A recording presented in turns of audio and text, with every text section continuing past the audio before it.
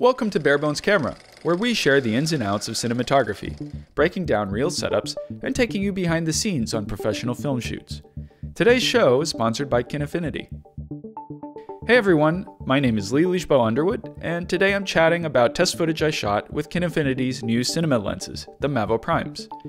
Kinefinity approached me about testing them out, together with the MAVO LF, and I was curious to find out how they perform, since they are nicely built, cover full frame, and are pretty affordable. I put together several tests to highlight a number of attributes I look for as a cinematographer, and in this video we'll have a look at bokeh, color, contrast, and lens flares in a natural day exterior setting. Many more tests can be seen in parts 1 and 3 on Barebones Camera. My goal here is not so much a lens review, but rather a tool for other cinematographers to compare the different qualities of these lenses with other options that are out there, which I think is more useful. So let's get started.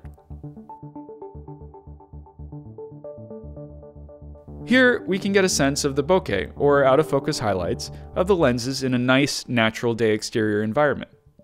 Forests are special for how they break up points of light, and different lens sets and T-stops will represent this quite differently. This isn't really a scientific test, but more of an assessment of the lens's look and feel. I tested them wide open, as well as stopped down at T2.8 and T4. Personally, I really like the dreamy quality of the out-of-focus background in this situation, which is particularly pronounced when the lenses are wide open, but also present and more controlled as you stop down.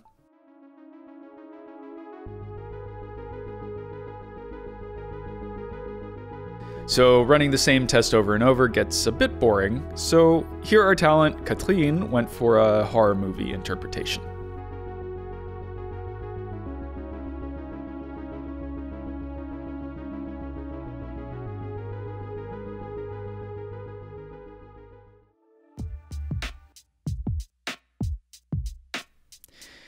And here we transported into the Wizard of Oz.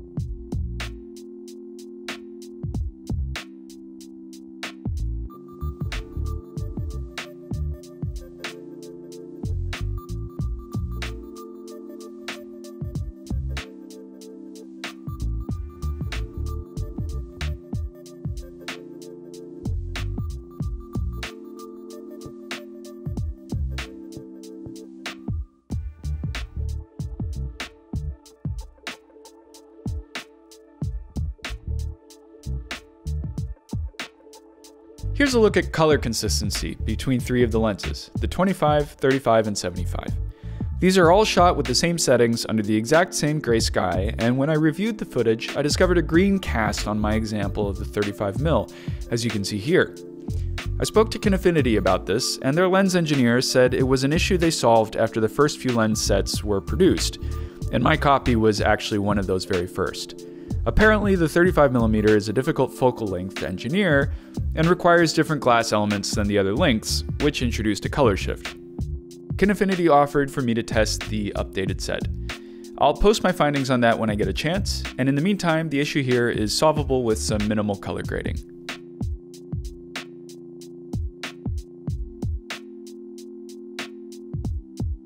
On this sequence of Katrine riding the elevated U-Bahn through Berlin, we can get a sense of how the MAVO Primes handle extreme contrast. This is definitely not a scientific test, but again, more for the look and feel of the lenses. I like the contrast the lenses offer, with some fairly deep blacks, but maintaining good color and detail in very brightly exposed areas.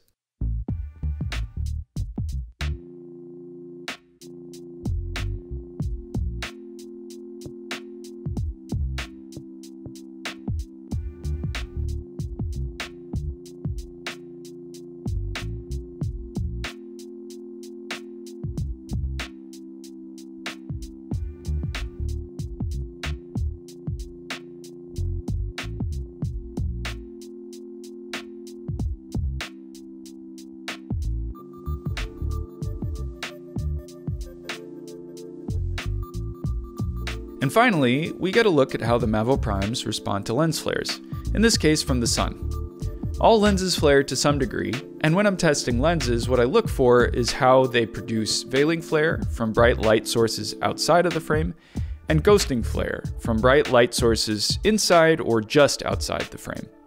Veiling flare reduces the contrast and color of the image, and the question to ask is always by how much.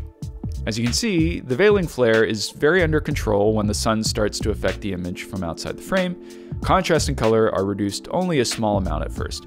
As the sun enters the frame, it reduces further, but still keeps a reasonable amount of contrast and color.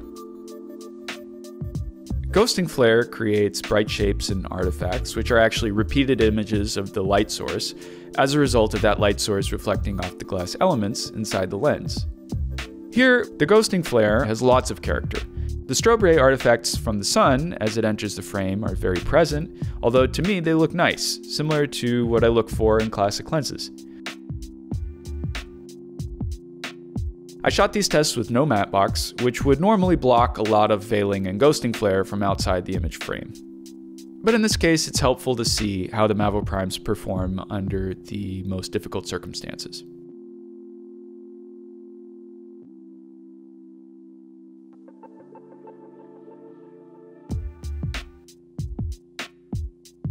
There are also some interesting things happening here on the edge of frame before the sun enters, sometimes with a ray of glowing light and a bit of a rainbow halo.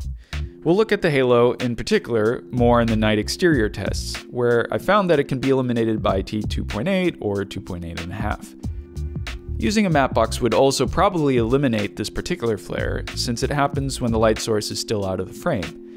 But some cinematographers might find this flare really interesting, since it's so unique.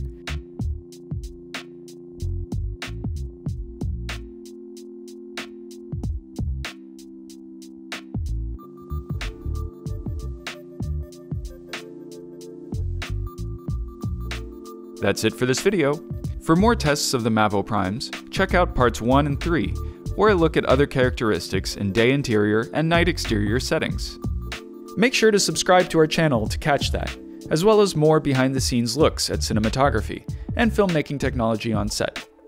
Thanks again to Kinefinity for making this test possible.